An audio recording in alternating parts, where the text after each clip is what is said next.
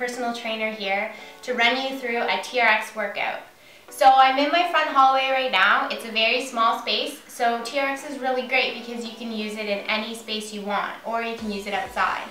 I'm going to be running through 3 exercises, all of which you can either do in a beginner or an advanced pose, which I can show you as we go along.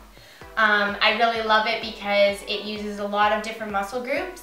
Most of those muscle groups are functional, and what that means is that you can use them in everyday life. So if you're outside and you're running or you're jumping, your balance, all of those things are utilized, and you're getting a great workout. So let's get started.